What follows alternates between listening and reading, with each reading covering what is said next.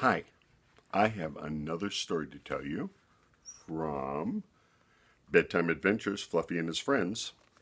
And this one is called Oscar in the Shepherd's Garden.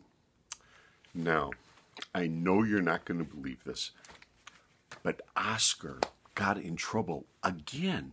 And you know what he did? He went away again without telling anybody where he's going. And what he did was he went and he crawled under the fence when nobody was looking, and he went around the hill to the shepherd's garden.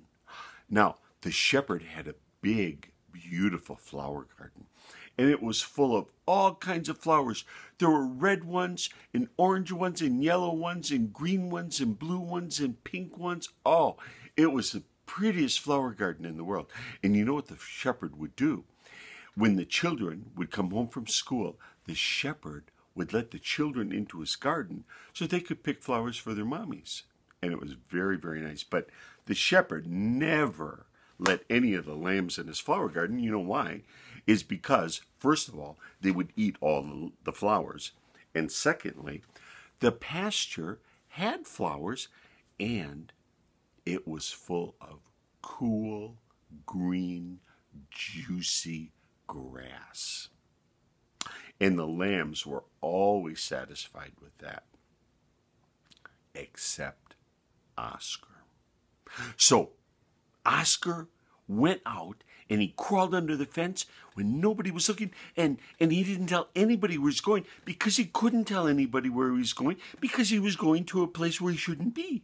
So he went to the shepherd's garden, and he crawled under the fence there, and he enjoyed himself. He ate flowers, and he ate and ate and ate and ate until his tummy got big, and it almost started to drag underground. And then he decided, oh, I better go back. And so he went back, and he had to crawl under the fence at the shepherd's garden. And you know what? He almost didn't make it through there because his belly was so big. And then he ran across the hill, and he looked like a big old water balloon full of flowers. And then he went and he crawled under that fence, and he's scraping his tummy under that fence too. And he got back, and he thought, na, na, na, na, na, nobody saw me. He was a very naughty lamb for doing that. Well, the next day, the shepherd came to the pasture, and he called all the lambs together, and he says, I have some really bad news. He said, somebody got into my garden, and you know, I have a garden of special flowers that I have for the children, so when they come home from school, they can pick flowers for their mommies and everything. And he said, somebody was in my garden and ate a bunch of my flowers, and I know it was a lamb because I saw the tracks. He said, was it any of you? And the papa lamb said, no, it wasn't me. And the mama lamb said, no, it wasn't me. And Fluffy said, no, it wasn't me. And Brownie said, no, it wasn't me. But Brownie lied. The next day, what do you think Brownie did? He went out again, and he crawled under the fence, and he ran around the hill, and he got under the fence of the shepherd's garden, and he started eating flowers again. And of course, he didn't tell anybody where he's going, because he couldn't tell anybody where he's going, because he was going to a place where he shouldn't be. So he was eating flowers. And suddenly he smelled something.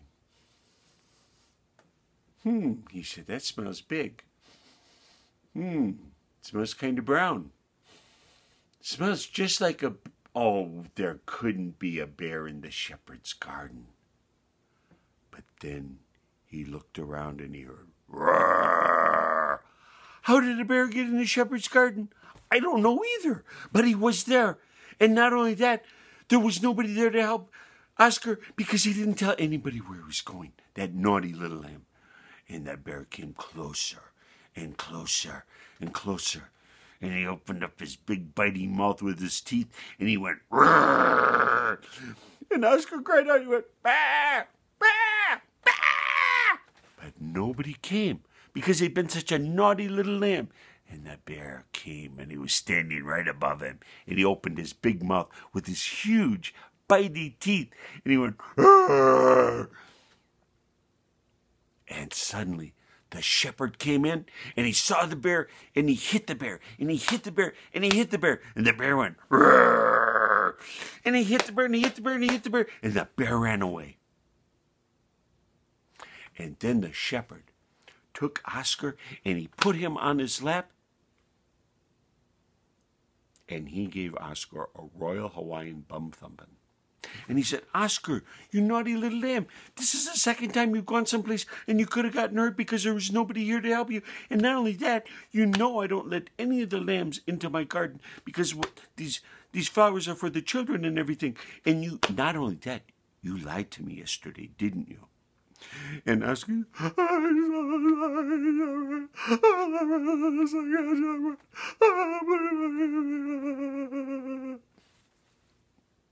and the shepherd said, I forgive you, Oscar, but you still have to talk to your daddy.